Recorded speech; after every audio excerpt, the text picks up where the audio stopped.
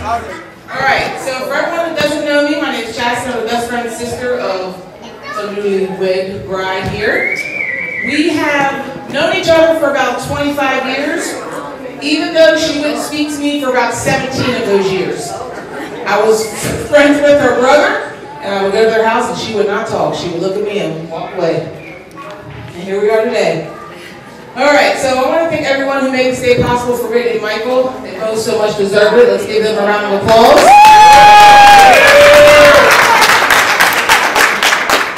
So if it's cool with y'all, I'm going to take a second just to talk about my best friend. Y'all cool with that? Yeah. Alright.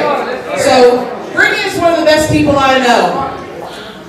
She's probably disagreeing with me at this moment, but that's fine. She was always hard-headed.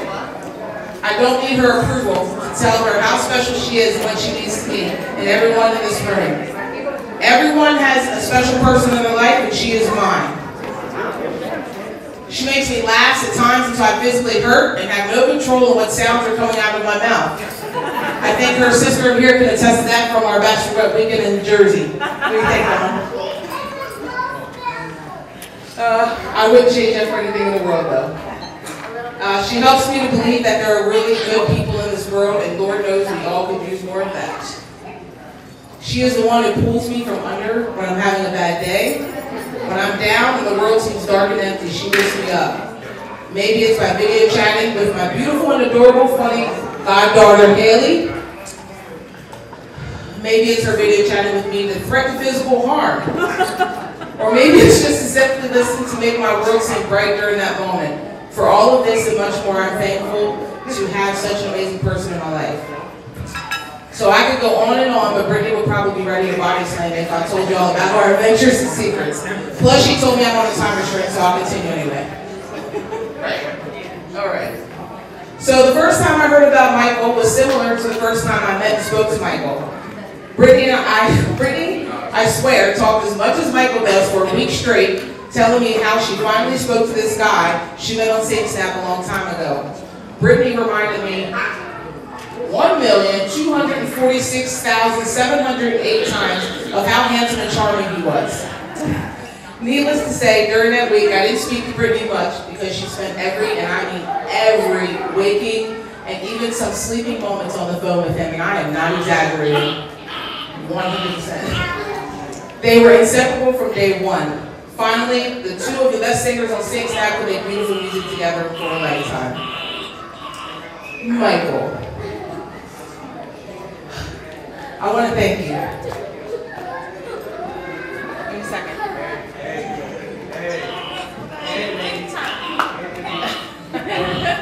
That's why I have this.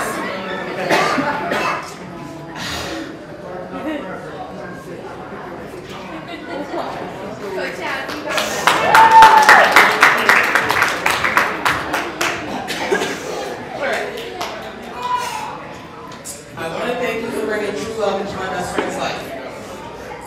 You are the perfect piece to complete the puzzle.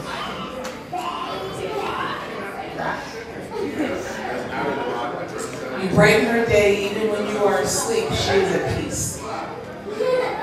You are patient, kind, funny, down to earth, caring, and most of all, a blessing to Brittany. You know exactly how to take care of her and how to tolerate her 571 mood swings per day. Words of advice. Remember, a trip to my house is never a quick one, no matter what she tells you. Thank you for all that you do for her, and thank you for being you. I couldn't have asked for a better partner for my best friend.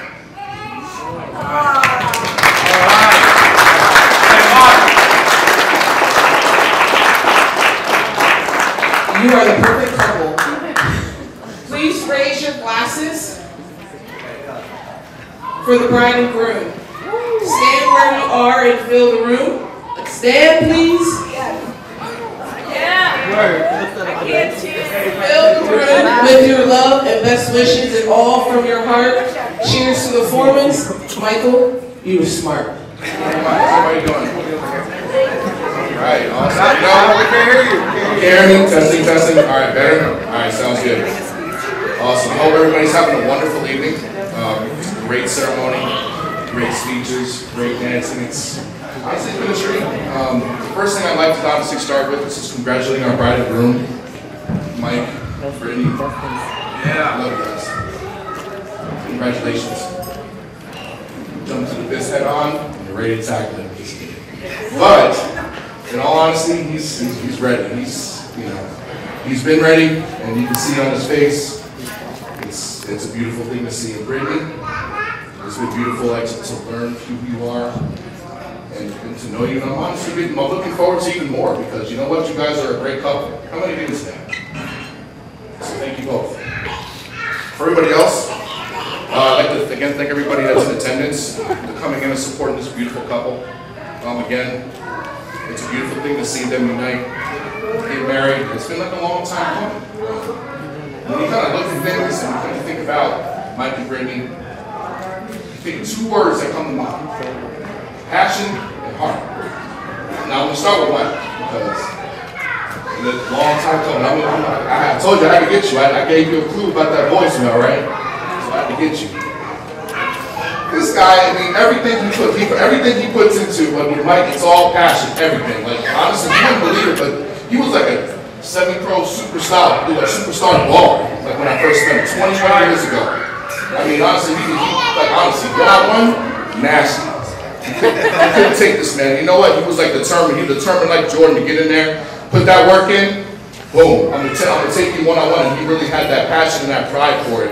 You see him out there at night, balling, out there, shots, 10,000 shots, Kobe style. Dude was dedicated. He really was dedicated to the craft. He put everything, passion, heart, and soul into it. The voicemail I just mentioned. So he's had the same voicemail for about 3 years. And you know what it is? It's because of his other talent. His other talent is Mike can sing.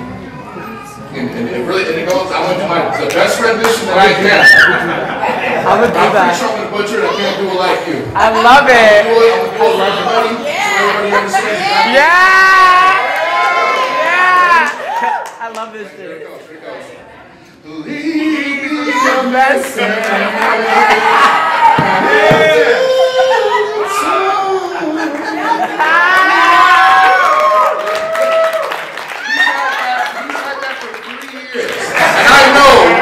Even when he made it, I know for sure, absolutely 110%, that this man put his heart and soul into it. That's why I kept it. Nobody else got it. I've been telling you a little bit about this a year and a half now. So you already know that's why he kept it. So it's, but what it really comes down to is it kind of highlights who Mike is. And Mike is a person that wears his heart on his sleeve. He operates from his heart, from a place of passion. Everything that he does. So I always knew that whoever Mike ended up with, it was going to have to be somebody that came from that same energy, that brought that same vibe. It wouldn't have worked any other way. It couldn't have worked any other way. And so that kind of brings me to Brittany. When Mike first told me about Brittany over the phone, talking about it, he was like, Keith, I think we'll marry this woman. This is the shit. I feel like she truly understands who I am. In that serious voice. And so I knew at that point, okay, we might be onto something. So for me, I booked the trip, booked the flight, I gotta come meet Brittany. Because honestly, this has gotta be something special because if it's gonna be someone that brings the same passion that he brings, we gotta meet this person, gotta see what this is about. Again, having known this man for all these years. Meeting you, Brittany, he's right. I can see that he is so at peace when you guys are together. You can see the joy. It's amazing to see the joy. When he talks about you, he's very effusive. When he speaks about you and the memories you guys share, and the memories you guys want to build, and then you guys together, and you kind of see that. And it was always important for Mike to have that because otherwise with Mike, not being able to meet that passion head on, it would have drove him nuts. So to see him like literally at peace, like you literally bring that to him. And that's really like the definition of a complementary piece. And sometimes it's not like a one-size-fits-all approach when it comes to this. For everybody, this is a different formula. The math works different. It's never exactly the same. But for Mike, the math was simple. The passion and the heart. And you can see it when they're with each other. You can see it as they raise their beautiful daughter, Haley. You can see it, you know, I can hear it when Mike talks about Brittany. And it's really just a wonderful thing to watch, because especially having known this man for 21 years, you're the one. It had to be you, who couldn't be anybody else. You know? I just see that, and even watching Facebook videos and them just like interacting, I mean, you can really kind of see it all just play out in motion. And it's all, again, just a wonderful thing to see, a wonderful thing to hear him talk about. And I'm really looking forward to kind of sharing that with him, because we talk on the phone about a lot of crazy stuff. This is his other passion, just talking to me for 50 years. Next thing you know, boom, 2 hours on pass on the phone, 2 hours on pass on the phone. And I'm like, oh, I'm going to be up doing this NBA homework until 4 a.m. But you know what? It's all good, because, you know, it's, you know, no matter how long we might go without talking or how short, we can chop it up. And when he talks about things that are truly important to him in his life, it's always coming from a place of passion and a place of love. And, you know, and for that, and with that, I want to honestly have us give a toast to our bride and groom. Yeah. To a passion of love and wonderful, you know, places, things to think about your favorite person in the world. The most favorite thing, the most favorite hobby that you do, the best thing that you bring to this world, the best thing that you bless other people with, that you put passion to. I want to have a toast to that type of passion, to that type of heart that you bring to that person, to that thing, to those people, the blessing that you bestow upon people in your life on this earth. I want to have a toast to the groom and the bride. I want to toast all y'all, to everybody, to that passion, and to that heart.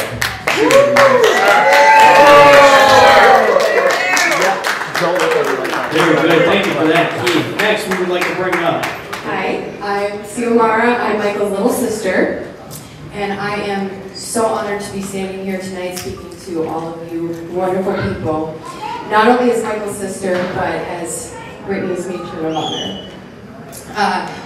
Really quickly, in case you were wondering, I'm not going to be singing at the end of this speech. I'm not nearly as talented in that department as my brother and Brittany, Chasity, whoever else sang tonight. But if anybody else is going to be singing, if you need a backup dancer, I got you, girl. We know you, girl. I'm your girl. Anyway. Let's take it back to the early 2000s. It was both a blessing and a curse having a family computer in my bedroom. God forbid I left my room for a second to go get a snack, go outside, hang out with a friend. I would return to a locked door with my brother inside saying, Sia, you have to wait. It's my turn to say next, you have to wait. Just wait. What's he waiting for? Exactly. Oh, shit. So there I was, sitting on the other side of the door, on the floor, just posted up against the door, and confused, and I'm wondering, like, who is he actually singing to? Eventually I learned he was performing for his friends, or his fans, Oh. on a karaoke website called Sing Snap. A site where people from all over the world come to sing for other people, listen to other people sing for them. All over the world. Thousands of people, right? Hundreds, thousands of people. Who knew that one of those people would eventually be Michael's wife? And a mother to his beautiful daughter. I mean, a father, sorry. To his beautiful daughter, Haley. Brittany. First and foremost, welcome to the family. Woo! Cheers. Woo!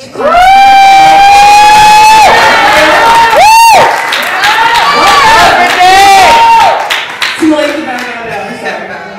Welcome. So when I first heard that Michael had like up and left and he moved to Maryland to be with some girl that he met online, I was like, all right, A, who is this girl? And B, she must have the patience of a monk because he is not easy. Not at all. But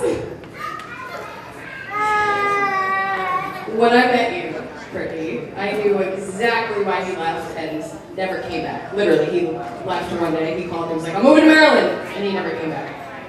But I knew why. You were absolutely beautiful. And the love you have for Michael is something that many people never get to experience in their entire lifetime. When he was going through some difficult times in his life, you loved him anyway. When he was struggling to learn to love himself, you loved him anyway. And that's how I know you're going to make the best wife in the world. Loving your partner at their worst and building them up to the very best version of themselves. You've already done that for Michael, and I know you will continue to do so for the rest of your life. He's so lucky to have you as his wife, and I'm so lucky to have you as my sister. Michael, my first best friend. Michael? Seriously though, where's the time gone? From sharing a room together to playing sports together to our family vacations and everything in between, I couldn't imagine growing up and doing any of those things without you. Life was so much fun having you by my side for so many years. We rarely fought. We loved each other more than anything in the world. You had my back and I had yours. And now look at us. We're both married. We have 2 beautiful girls. Amen. Amen. Amen. Amen. Beautiful, healthy girls. And I'm just so proud of us. Most importantly, I'm so proud of you. You're the most incredible father to Haley. It's the most amazing thing to watch. And by the way you loved me as a sister, I can only imagine the endless amounts of love you had to give to Brittany. She's so lucky to have you as her husband, and I love you endlessly. And now, I'll leave you with this. A few small pieces of marriage advice that I've learned over the last 1 year that I've been married. Just one. Even when she's wrong, she's right. Yep. Can everybody else agree with that? Right? Even when she's wrong, she's right. Hear that, Bill? If she wants to buy something that you know she's never going to eat, like a cucumber, for a recipe she might find on Google, and that cucumber just sits in the fridge and it dies. She keeps ordering it week after week and it just sits in the fridge and it dies. She does that. Oh my God, that did not There's a expect. drawer in the fridge, a special drawer where she puts it in to make it keep it fresh, but it's where the vegetables go to die. It's called the crisper. It's called the crisper. You just leave it alone.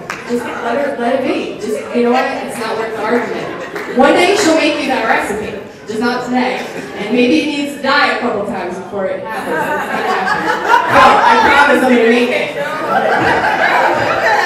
One day.